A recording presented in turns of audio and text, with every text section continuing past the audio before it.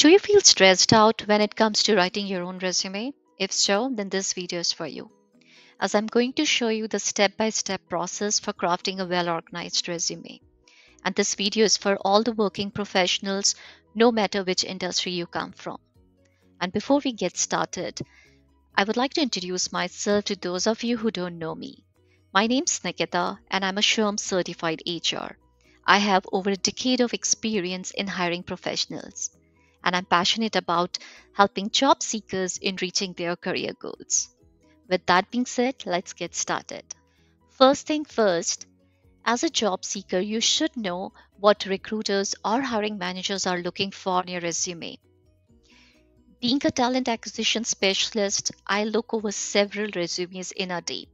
And just so you know, resumes are never read line by line. In fact, they are skimmed over very quickly. And that's a reason we really want you to make your resume very precise to the point. And it has also been proven by most studies that most hiring managers, they don't spend over 6 seconds, yes, over 6 seconds in deciding whether or not to select you for an interview. So relevance is the key. Not only this video help you to get an invitation for an interview, but it also prepares you to excel through in that interview. Plus, I have a bonus tip for you towards the end of the session, so stay tuned. So I'll pause here and I'll bring you to my screen and show you how to write a resume from scratch. All right, here is my Word document. And before we get into details, let me quickly tell you that I have divided the entire resume writing into 5 major steps, or you can call them sections as well. I'd like to give you a snapshot before we dive deeper into it. Here we go. So the step 1 is all about your personal info. Step 2 is about your professional summary, which is further segregated into 3 subsections. It's professional summary itself, and then your core competencies, and finally, if you have any certifications, awards that you would like to highlight. And the third step is all about your professional or work experience. And I would say this is the most important section on your resume, as this is the place where your recruiters or hiring managers' eyes go first. And definitely we're going to talk about this in much detail in a moment. And then the step 4 is all about your educational credentials. And finally, the step 5 is about any extracurricular activities or volunteering experience.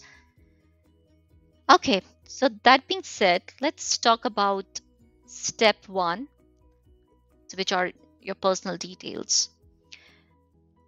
We'll start off by putting our personal info on the top center of the resume.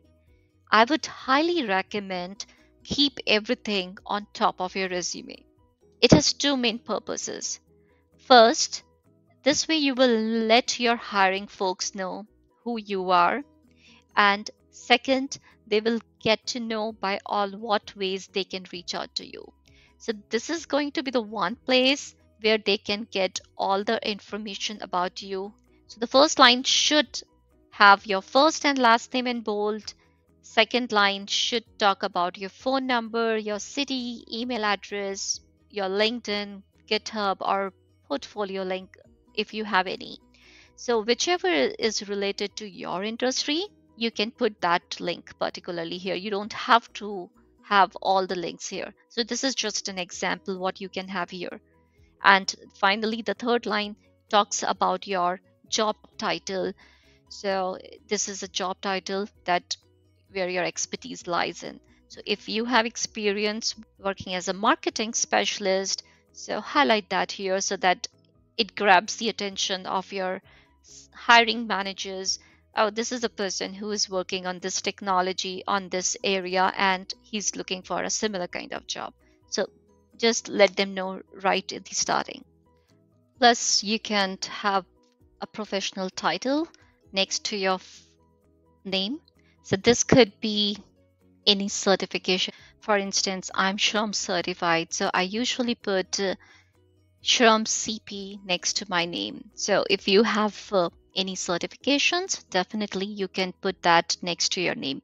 So that also grabs your hiring manager's attention right away. And also, you can hyperlink your LinkedIn profile or whatever portfolio you're putting in here. The reason being, when they click on your profile, they can directly land onto that particular page and they can just have the direct access from there. All right. So, having all these four things on the same line has a purpose because it will clear a lot of space, and this way you can save limiting your entire resume in 2 to 3 pages, and which is an ideal requirement for any resume. It should not go over 3 pages. And if you have a vast experience, try to squeeze in your experience at max in 3 pages. And you have to really think thoughtfully what are the things that you need to put on your resume, and the rest of the things you can discuss during the interview. All right. And one most important thing I'd like to highlight, why I earlier asked you to put your LinkedIn profile, because these days most companies, they look at your LinkedIn profile to cross verify for authenticity. So make sure whatever info you put over LinkedIn and on your resume, they should be alike. Now, the third line, we have already discussed about the job title. And for instance, if you're a recent graduate, then definitely you can put your highest degree here in place of job title. For instance, you have just completed your master's in computer science, then you can write something like MS in computer science and seeking opportunity in data analytics or whatever your field is. You can do that in this particular line. Either you put job title or you replace it with your highest education details. Also, you can brag about your certifications or any licenses by placing their logo on top of your resume. So this is a place under the header you can place the logo of the certification, and obviously it should be related to the job that you're applying for. It should make sense that why you have placed it on the resume. And there is a quick note that I would like to make about the email address. I would tell you to make your email address very professional. For instance, have your first name and the last name.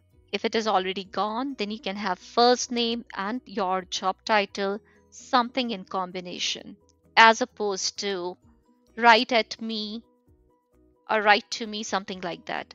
It has to be professional. Don't make it casual, I would say.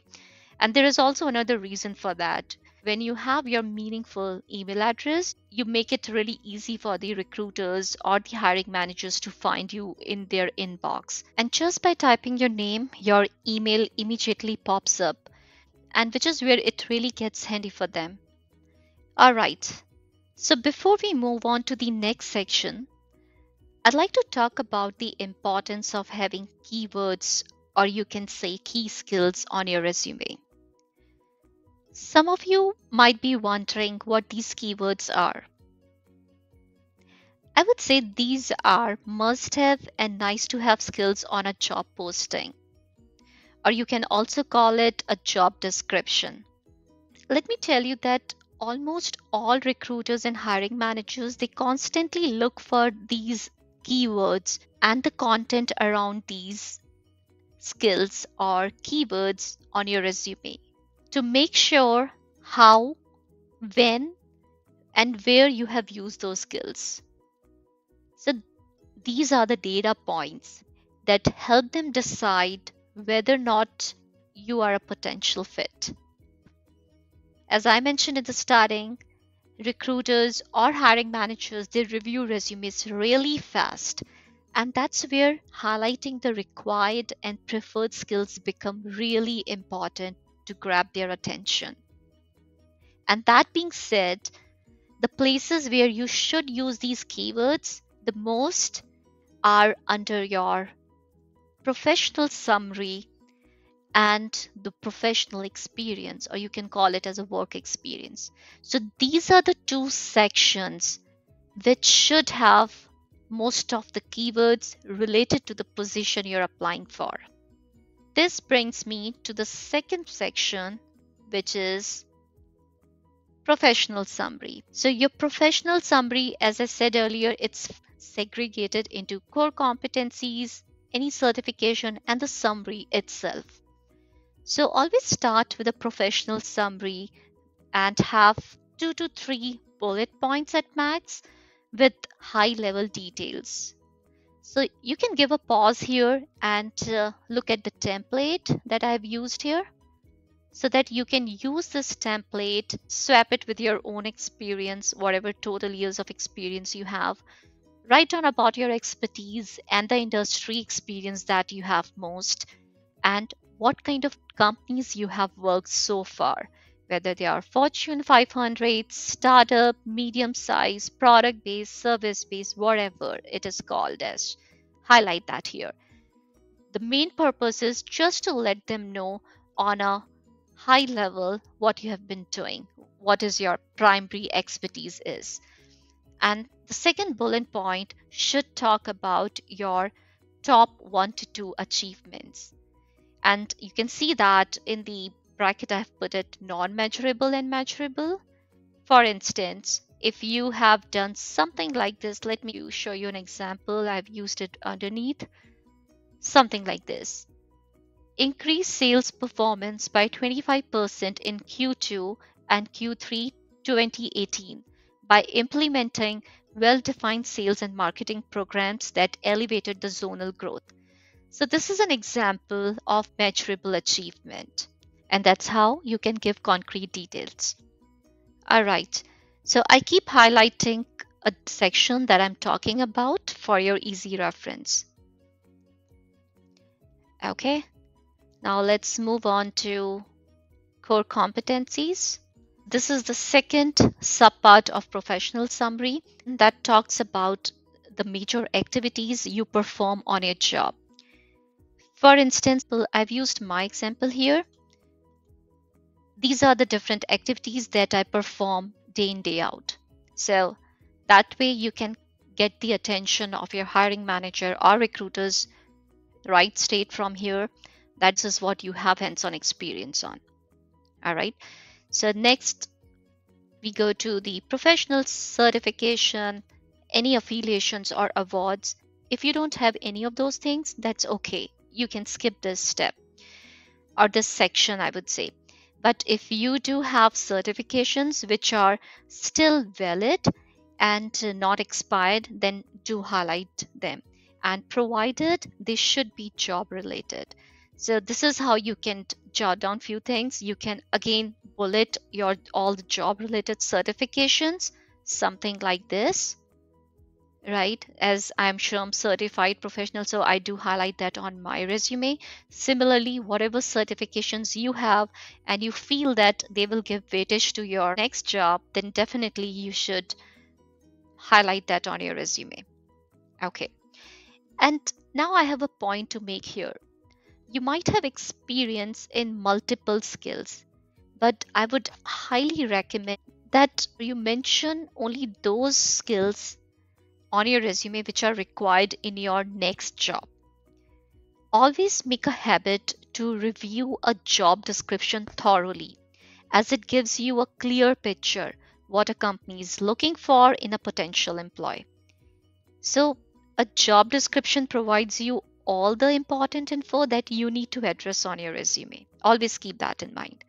And that important info you will see in the form of keywords or key phrases that usually start with words must, strong, or minimum to give you an idea, such as you must have experience in Salesforce development.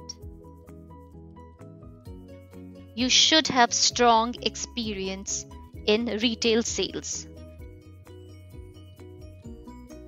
A candidate should have minimum 5 years of experience in architecture.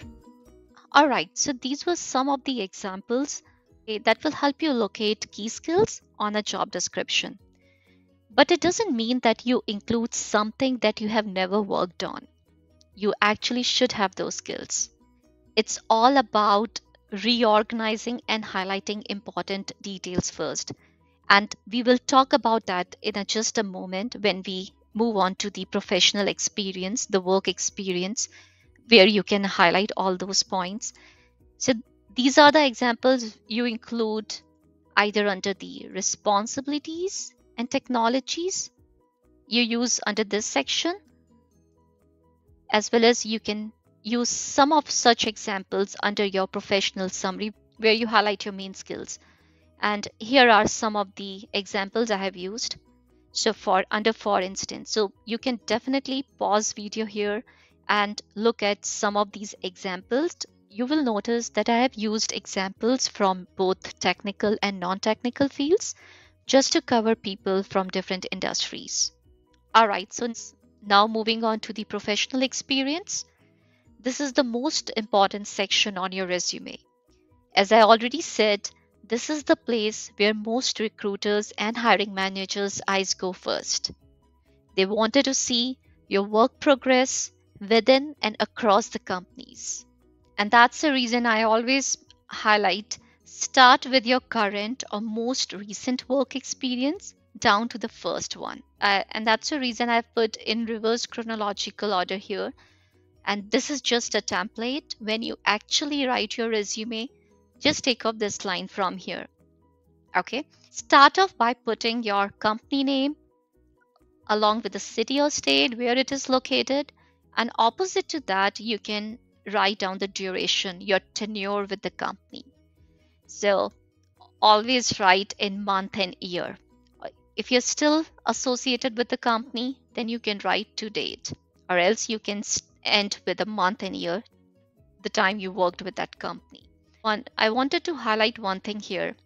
I've seen many individuals who just write year, that's it. Only year to year. Like from this year to this year, they have worked with this company. But let me tell you, don't keep your recruiters or hiring managers assuming if you started working with that company in January 2018, for example, or December 2018. Are you getting my point? So don't let them think as if you're trying to hide something. It's always better to highlight all the required things and be transparent. And that is the reason I always emphasize put the month and the year when you write about your duration. Okay, so now let's move further down to the company description. You need to write the company description only if your company is not that known. If your company is well known, you really don't need to write about the company. And next, it's the project and the assignment brief. I know most of you must be wondering that it's something confidential, right? You cannot share your company client's details to the outside world. That's totally agreed. And that's the reason always write a client instead of actually writing the name of the client, and describe about a project in a line or two. So whatever project you have, you really don't have to go into specifics. Just on a high level, explain what the project is all about so that the recruiters or hiring managers know the nature of work that you have done or the nature of work that you have been doing currently. All right, so next we move on to the job title and business function. The reason I've put business function in bracket because in most companies, the job titles are very generic. For instance, you might have a designation of a software engineer or a project manager, but what kind of project manager you are, what kind of software engineer you are, that you really need to highlight under the business function. You're working as a Python developer or working as a Go developer, just to specify what kind of software engineer you are. Okay. And as far as the responsibilities goes, there are two different ways of writing your responsibilities. Either you can club your responsibilities with your accomplishments. If you feel that you don't have those many accomplishments, definitely you can club them together. but if you feel that you have good amount of accomplishments which you can highlight separately, then do so.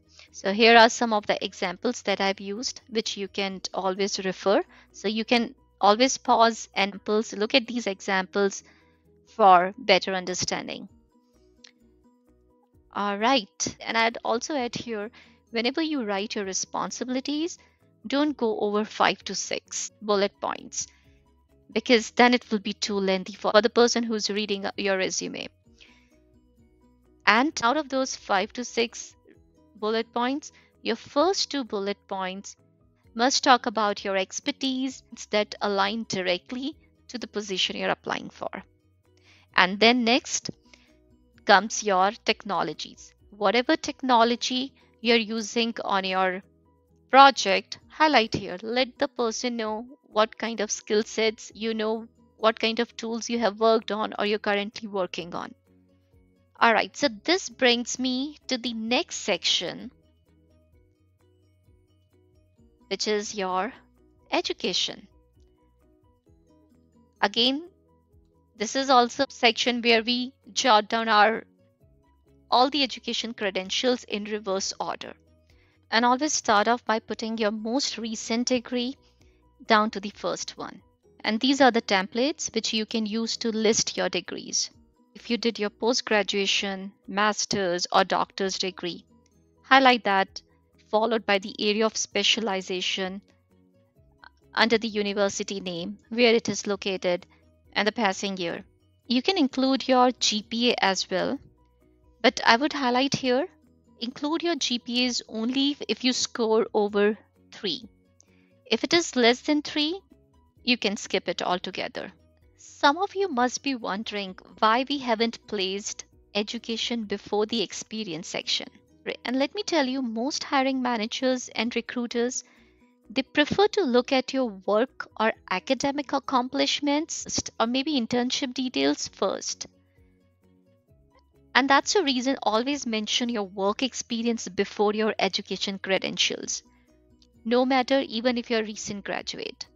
If you have earned your full-time degree from grade A university, for example, MIT, IIT, Oxford, or Harvard, then always feel proud to reflect them on top of your resume, undoubtedly.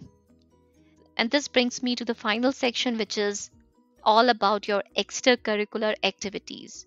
So this is a place where you can list your extracurricular activities, all your volunteering experience, or if you know any other languages.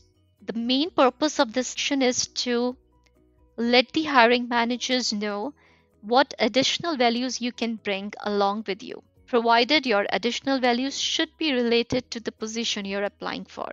If you have something which are not directly related in some way or the other, consider removing them. For instance, these are the few examples that I have highlighted here. Plus, as the world is getting smaller and smaller, especially in the job market, knowing a second or third language can always put you at an advantage. And if that is a requirement of the job, for instance, if there is a requirement where they want a bilingual, somebody who has experience in English and French, and if you know both the languages, in that case, I would recommend highlight your language experience on top of your resume instead of writing about it in extracurricular activities. So you can put it somewhere next to your job title. So next to your job title, you can put it in a bracket bilingual, English, French, whatever you know, if that's a requirement of the job. Now, after you have completed your resume writing, I would recommend review it line by line and ask yourself this question. Will having this on my resume improve my chances for a job interview? If yes, then keep it. Or if no, then consider removing it. As promised, here's my bonus tip for you. Always try to jot down your accomplishments as and when they happen in your life. And you can do so by saving them somewhere in Google Docs or email yourself so that you don't forget them with passing years. And this really gets handy when you update your resume. I promise if you follow these strategies, You will definitely get an edge over the other candidates, and you will also receive more interview calls by recruiters. And here's your chance. I would love to know which one of the resume section we just discussed seems most challenging to write. Let me know if I could be of any help. Also, I would love to know if you enjoyed this session, and you can do so by giving a thumbs up and subscribing to this channel so that you will never miss any of my future uploads. Thank you so much for joining me, and I look forward to seeing you next time.